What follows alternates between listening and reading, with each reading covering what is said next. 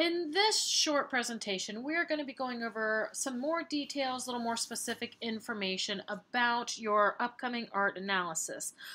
The prompt for this is also posted in this week's folder, so you can read the guidelines there and also the images are there for you. But I wanted to give a little more detailed information in this short lecture. This, again, for many of you is the first time that you're going to be writing for me. That's why this essay is a little shorter and usually worth a little less points. So what you're going to do in this, in MLA format, which includes typed, I want your paper stapled, because if this is also an in-class class or a hybrid, you will be turning in a paper copy of it. That's the one I'm going to grade. You'll need a works cited, you'll need in-text citations, and all of that. If you are unfamiliar with MLA format, refer to the two references I've already mentioned, the Al at Purdue website and the MLA handbook for writers, 8th edition. This paper is going to be a short one, about 600 to 800 words, about 2 to 3 pages, which in MLA that is double spaced. I will let you know I am not going to be somebody who stops reading at word 801 or at the end of page 3.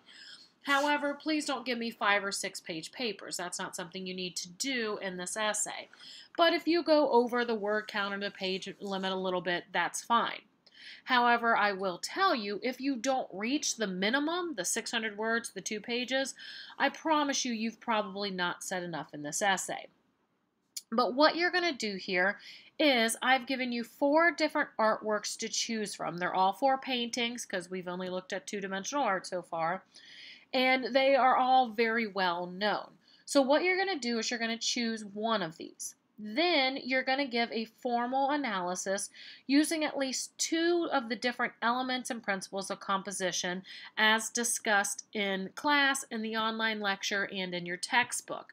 Now with this, as you know, or you should know from already having reviewed that lecture, there are many elements and principles of composition: line, color, texture, chiaroscuro, harmony. This is not, I don't want you to look at one of the paintings and try to talk about 10 different elements and principles, because if you do that, you're probably not going to do any of it well. For this, I would pick 2 and focus on those. And remember, it's not just saying where they are in the work. It's answering the so what question. So if you're looking one of the painting you choose, say you choose the Judas slaying Holofernes, and you decide one of the elements you're going to talk about is color. Well, it's not just enough to say that there's color in the work. You need to answer the so what question. You need to answer, well, how and why is the color important to the work? What does it do? And that's what I would focus on.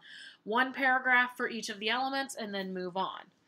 Next, what you're going to do is you're going to do a little research, and then you're going to give a contextual analysis of the work. Now, this is not a history or a biography. I don't want you to tell me all about the author. I don't want you to give me a report on the painting. Contextual analysis, remember, it's going to be find that one interesting outside fact and then again do the analysis, how and why it affects the work. Think about when we were looking at this in class, when we had the one abstract painting and we looked at it formally, we talked about line, color, and all that. And then when we moved to contextual, we found out it was painted by an elephant. Well, that can be very important. That can change how it's viewed, because contextually that's important to the work, because maybe it completely changes our perception of it. Where we had higher standards when we thought it was painted by a human, that now we might have different standards when we realize it's painted by an elephant. And that's what you're going to do in this, okay? Just find that one piece of contextual information, tell the reader what it is and how and why it influences the work. Remember, you still need that so what factor. And then what I do is I gave you on the prompt, I give you a format for this that I would recommend.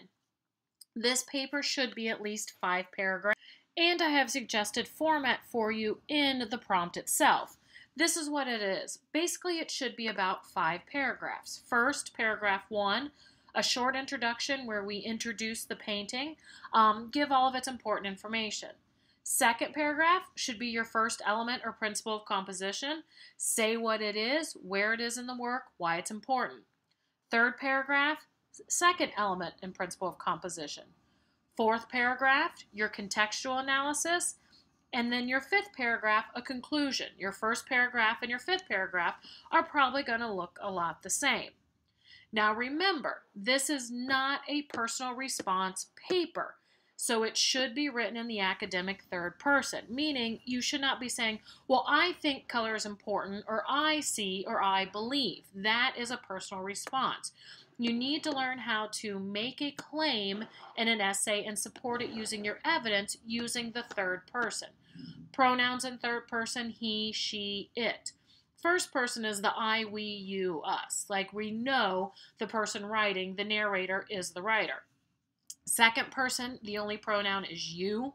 That's where the writer is directly talking to the viewer. You see this, you see that. Neither first nor second person is acceptable for academic writing. You need to be writing in the academic third person.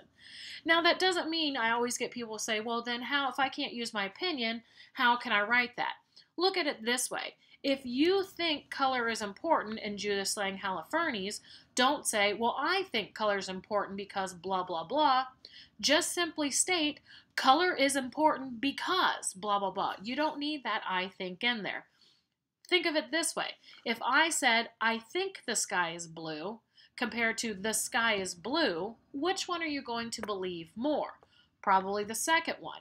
If we say things such as, I think the sky is blue, the reader could go, number one, well, what do I care what you think? Number two, it sounds unsure. Well, if you only think it's blue, you don't know, why should I, as the reader, believe you? So that academic third person is going to sound much more, should sound much more convincing to your reader. Now, along with that, this is also not a research paper where I want to see that you can research what other people have said about this. Do not research somebody else's formal or contextual analysis of these paintings. I don't want you to go and tell me what John Smith said about one of the works. I want to hear your claims and your support. If you just copy the analysis from somebody else, you're going to fail the paper. That's not what I'm looking for. Also in this, remember it's MLA format, so you must have in-text citations and a works cited page. And you will have at least two things in your works cited page. The first, the painting itself. Now I want you to think of, as you're looking at the paintings, imagine as if you're standing right in front of them. So to find out how to cite a painting, go to Al at Purdue and type MLA painting in a works cited, and it'll show you how to do that. So that's the first thing, the painting. The second thing you must have is where you get your contextual information from, and there should be a full citation there. Now, if you use another source, say you define what line is according to your textbook, then you will also need to have that in your works cited, but it's not a requirement. So minimum those two things. I will happily answer any questions about the paper through email. However, excuse me, I do not read full drafts over email. The reason for that is because about 10 o'clock the night before it's due, I get 22 emails asking me to read them. That's not going to happen. But I will happily go over a draft with you in person. So if you would like to meet with me about anything with the paper, it doesn't even have to be a full draft. If you've got a question, not sure even how to start, you can email me. We can set up a time and a place to have a meeting. And if it's just a simple question, such as like, hey, I'm going to do this painting, and I'm thinking about this element and this element, what do you think of this? That's absolutely fine. Shoot me an email on that. Please do not send me emails, though, saying, here's my citation, is it correct? Because the only thing I can say is yes or no. You've got the resources, you need to be checking if those are correct or not. All right, if this class is an in-person class or a hybrid class, you will need to turn in a hard copy on the due date. The due date is stated in the prompt, and it's also stated in the syllabus. This needs to be printed out, needs to be stapled, that is a pet peeve of mine, and turned in when called for. Please do not wait to the last minute to print out your paper. This might sound mean, but your printer gets jammed, you run out of ink, you run out of paper, oh, you were going to print at school, but they're having an issue. That's your problem, not mine. The paper is due when it is due. Now, if it's just an online class, obviously you will only be submitting it online. In class and hybrid classes, you must also submit your paper online in Blackboard, and you'll see it's already posted in the week's folder for whatever week it is due. If you are having issues with this, you'll see I say those aren't due till 11:59 p.m. If you can't get your essay to post to Blackboard before class, save it on a thumb drive, bring it to class, and I'll help you upload it. As always, any form of plagiarism will result in a 0, meaning if you don't have in-text citations and or a works cited page, your paper is already plagiarized and you've already failed. So make sure you are following those guidelines. All right, some of the paintings you get to choose from. The first is Judith slaying Holofernes, and you'll see on the prompt, I've given you full bibliographical information. Now, those are not in correct MLA format, so you'll have to do that, but I've given you all the information. First is Judith slaying Holofernes by Artemisia Gentileschi, 1620. It is an oil on canvas, and this is in the Uffizi Gallery in Florence, Italy. Now, please pay close attention to this year. This is 1620. She did actually 2 versions of this painting 4 years apart. If you are looking at one and Judith and her maidservant are wearing blue and gold dresses, you're looking at the wrong painting. But this one is from the Baroque era. The next, we have Les Demoiselles d'Avignon by Pablo Picasso, 1907. Also an oil on canvas, and this is in the Museum of Modern Art in New York City.